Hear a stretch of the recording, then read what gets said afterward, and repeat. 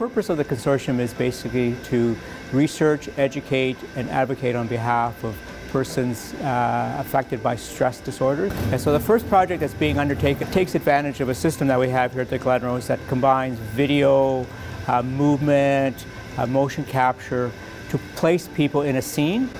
And the scene that they're interested in recreating is something that the military person has indicated sets off an emotional response to a previous experience they've had.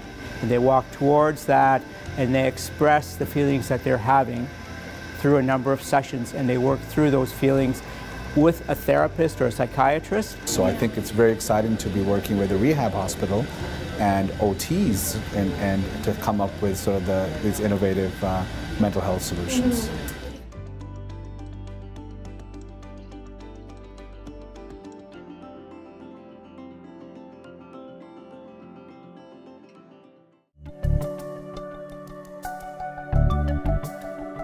Together, we do amazing things every day.